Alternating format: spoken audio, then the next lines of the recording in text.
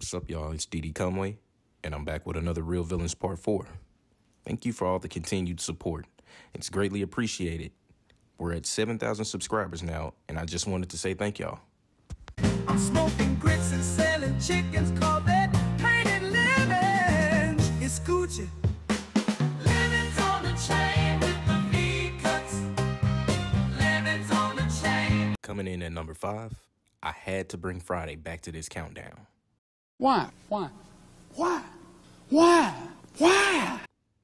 Because, bruh, as we know, Debo is the real villain and the hood menace. Yeah! That's my fight, punk! Oh, come on, y'all hurt me. And he will always be a real villain, but I'm going to add another one. The whole hood. Y'all watch Craig get his motherfucking ass whooped by this dude. First off, Smokey so hoe and Miss Jones the realest one. Smokey a hoe because look at bruh face when Craig handed that gun over to his pops. This nigga's scared. Yeah, shaking your head because you know without that gun, it's really over with for bruh. And to me, it revealed that you for sure wasn't gonna help. Put the gun down, son. Man, hell nah, Mr. Jones. Fish fillet forehead ass nigga. No, come on, baby, come on. Let him be a man.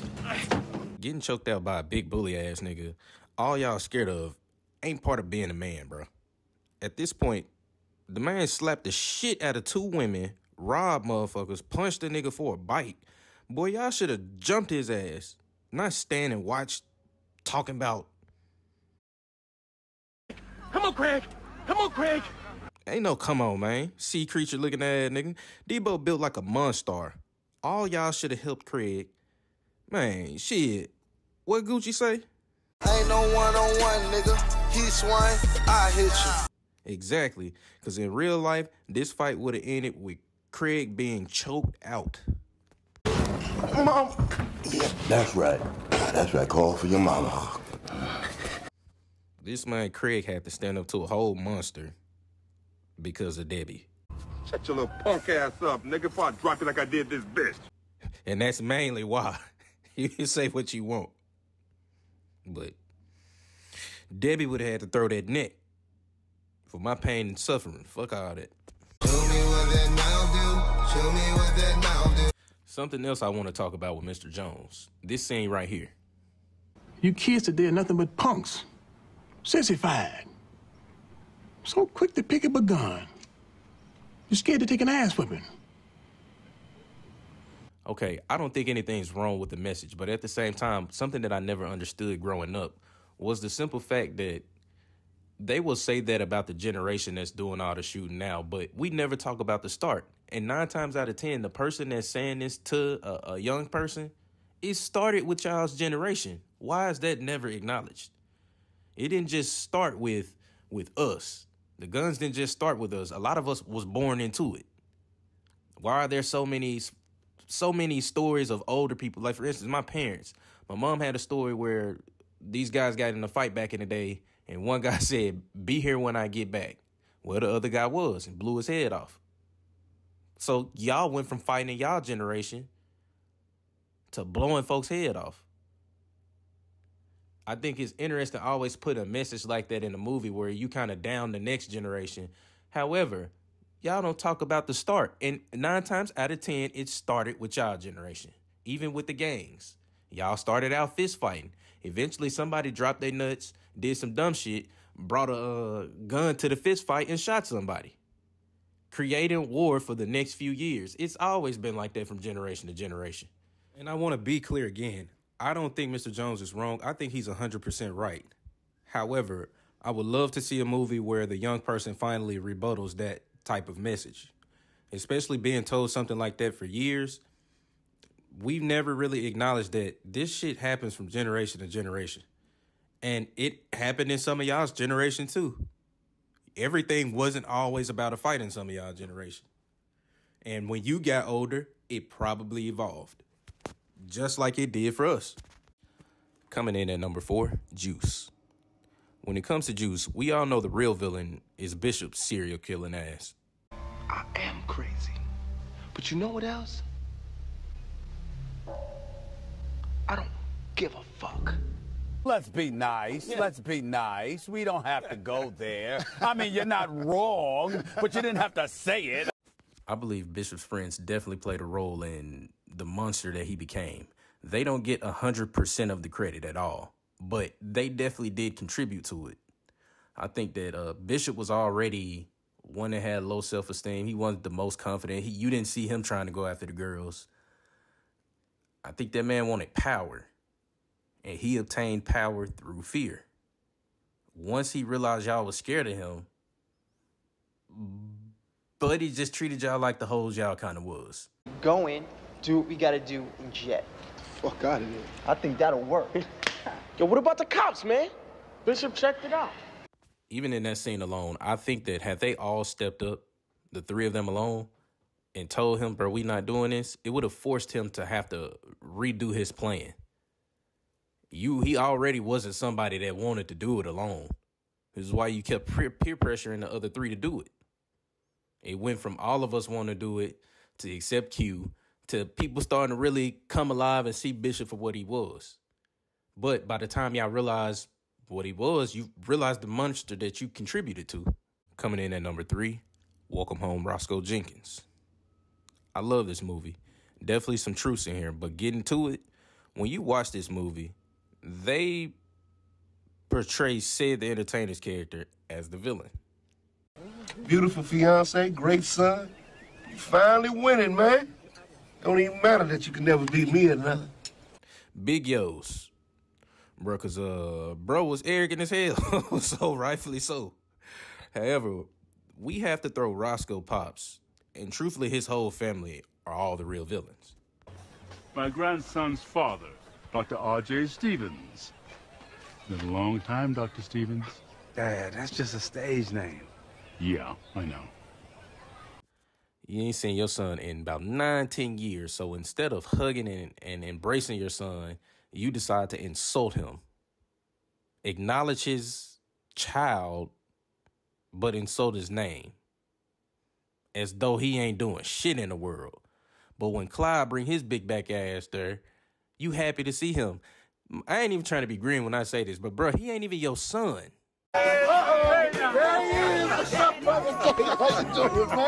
And see, to me, right there, that's messed up. The embrace that you gave his cousin is the same embrace you should have gave your kid you ain't seen in 9 years. It's like watching this movie back as an adult, you got to feel bad for Roscoe because you know he dealt with neglect in the form of your daddy not really taking anything serious. And who would want to deal with their parent not taking their accomplishment serious? TV show is not something that everybody gets. That's something you need to show your child love with. That's something you need to show them, hey, I'm proud of you. And for him to not even get that moment from him, I know that shit hurt.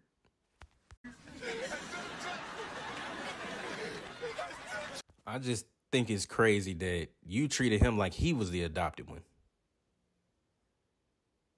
And this happens in plenty of families across the nation. It's something that's sad to see. You make somebody feel like a black swan, that black sheep of the family. Like they not supposed to be there. And I got to put his whole family in this too, because just the whole way that they treated him and insulted him, it took him going the fuck off on his pops for all y'all to see just how serious and fed up he just was. However, his pop's the real villain. It's a lot of parents out there like that, especially fathers. You don't take what your kid does serious. For whatever reason, you just don't acknowledge them in a way that a father should. And it just sucks. You pushed your son away. However, I do have to add Roscoe to this list as well. Just because you let Bianca treat your son like he was a piece of shit. He came second in situations where he should have came first. And my thing is, you've been through something like that. You've been through a situation like that. You should have went through all the steps to not repeat the same thing that's happening to you by any means at any level, even if it's the smallest of levels. You work to not let that shit happen to the next generation. And one thing I can say is some people do have kids get with a person that they feel like they might be lucky to be with, and you overlook a bunch of shit that you shouldn't. And that's kind of how I feel like Roscoe was. Coming in at number 2, why did I get married? Now, I'll be honest. Why did I get married? Damn near all the people except maybe Sheila are all some type of villain. When we look at this movie, every one of the couples are arguably some form of piece of shit within their relationships. They all contributed to each one of their households being in a mess, but that's not the aspect that I want to look at this time, at least. Why can't this single woman go out with this single man? Can we just drop this, please? I'm so agreeing with Diane right now. This scene right here, to me, is why Patricia and Diane are the real villains, bro. Look at it from a friend aspect. It's really no way y'all let a friend come to a cabin where y'all know she being cheated on, and Buddy brought his mistress. I felt like Angela was the friend that would probably fight and would have whooped Trina's ass for even trying to make it through that door. However, you got Diane and Patricia over here trying to suppress the whole thing. And to me, it was personally because they wanted to have a good time on their vacation. Man, fuck that vacation. No, as a matter of fact, let me get another drink so Mike can tell us why Trina can't go with Troy. I believe when you're friends and you don't let some shit like this happen, even if you don't like it, even if it can cost you a vacation, having her sitting there knowing she getting cheated on is crazy to me. And to me, they kept trying to suppress Angela because they didn't want the drama and wanted to just enjoy their vacation. And to that, I say, hell no. Hell no. To the no, no, no. Hell to the no. So I'll ask y'all, if your friend had you sitting here looking stupid, knowing what's going on, knowing they sitting on their info, would you continue to be friends with them after the fact? I'll answer it for you. Hell no. And even if you chose to continue being friends with that person, that relationship wouldn't be close and you would probably fuck with them from a distance. Either which way, when you find out that your friend let you sit on some shit like that and didn't come to your defense or didn't let you know and let you go through that whole time, knowing that you was probably naive, once you find out, bro, that's going to change the way that you look at them. You're not going to feel the same. I'm just not going to believe it. Also, we already know Mike the biggest villain. Obviously, bro. Y'all talking about me? You put my secret out there. Let's put everybody's secret on the table, shall we? Nigga, no one else told your business but one person. You end up grabbing the K and spraying that motherfucker at everybody at the table. Bruh, nobody, you didn't have to do this at all. Hey, Sheila, also, why would you tell any of these folks' fucking business to someone you arguably know don't fuck with you like that? That's strange behavior. Coming in at number 1, acrimony. When it comes to this movie, it's one of the worst Tyler Perry movies of all time. Movie a bag of ass, bro. But I'll say that for my next trash video because it's going on the trash countdown. Shit is fucking trash, dog. Get the fuck off the airway. I'm just going to try to keep this, I'm going to try and keep from ripping this whole movie apart just so I can save it and have some content for that countdown. So I'll go to some of the arguments that usually come with this movie. Argument number 1. She gave him everything. $10 million wasn't enough for the lost time. To that I say, most people don't have $1,000 in their bank account. How in the fuck is $10 million not enough for a person that ain't have nearly $10 million in their account already? And if I'm being honest, women make this argument, so it lets me know there's a line between crazy ass women and sane women, because a sane woman would probably still be pissed. But once she see all them zeros, she gladly go about her business, not care, and do what she's supposed to do in life. You can now wake up and do whatever you want to do. You ain't got to work. You got life-changing money. That's life-changing money. So you mean to tell me you gonna be worried about somebody that you just gave up on and chose to leave? That don't make sense. Argument number 2. He used her. Y'all got to get the fuck out of here with that one. That argument, because if that's the case, women use men on a daily basis. In reality, They were in a relationship. They were married, and the gender roles were just reversed. She was the breadwinner supporting him while he was doing something that's not fucking normal. Also, he's doing something that, you know, can quite literally change y'all's life overnight. It wasn't like bro was a rapper and he was trash as hell. Traffic, looking for my chapstick, feeling kind of car sick. There's a Ford Maverick. That shit is a 2-pack of ass. And he out, you know, trying to stay out all night at the club, knowing he ain't rapping. Buddy was a smart dude. And to me, the person that uses you still ain't staying for 20 plus years. They damn sure ain't writing you a $10 million check after you made the decision to leave when they didn't want you to. Sound like he had her part of the plan the whole time. Like literally, it seemed like he was going to make her be straight in life regardless. Another argument. He's the reason she can't have a baby. My nigga, was we watching the same movie? Because it looked like to me she can't have kids because she did some crazy shit because she couldn't control herself. You tried to kill 2 niggas. I'm just saying. Then y'all say some of this shit like they were just boyfriend and girlfriend. Man, these folks was married and took vows. They both supposed to have each other. Yes, bruh did cheat. When he was in college, they was young. You decided to stay with this man and you spent 20 plus years with him, knowing what he was doing. When you doing something unconventional like that, to me, it's just kind of like YouTube, bro. It could take you 2 years. It could take you a year. Also, it can be a overnight situation. You knew that even when he was talking to you about the battery. Whenever that battery hit, it's going to be a wrap. Y'all going to be rich, which is why when you was trying to leave, bro didn't want you to leave. Also, I also think that no amount of money should have made her want him back. However, when that battery did hit, she immediately wanted bruh again, acting like she didn't give up. Another argument. No one wants to see the man that they gave everything to give it to the next girl. Then why did she break up with him? That would make sense if he broke up with you and that's exactly what happened. But that's not really what happened. You broke up with him. And first off, when you break up with someone, you saying you done.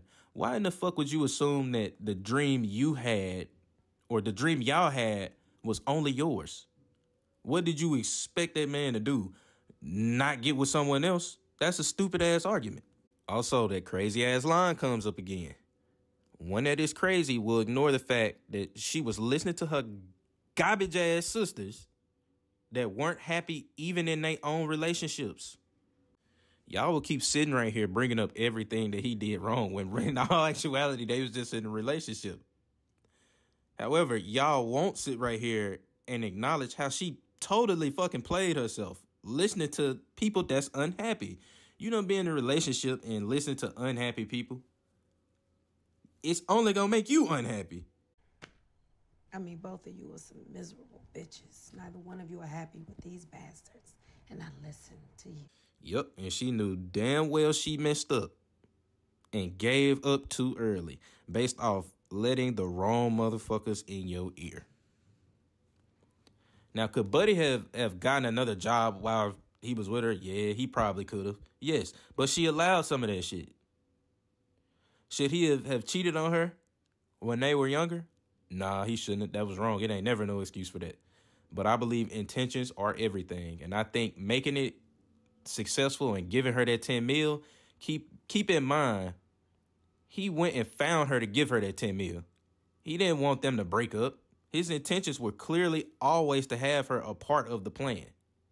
So when y'all make this argument that he did her dirty, Burke gave her poor ass 10 million and the house back. He made up for everything that he lost except time. But you got 10 million, bro. Shut the man, bro.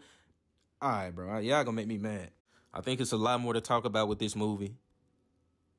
I'm definitely gonna put this on the trash countdown. I think TP set us back 400 years with this one.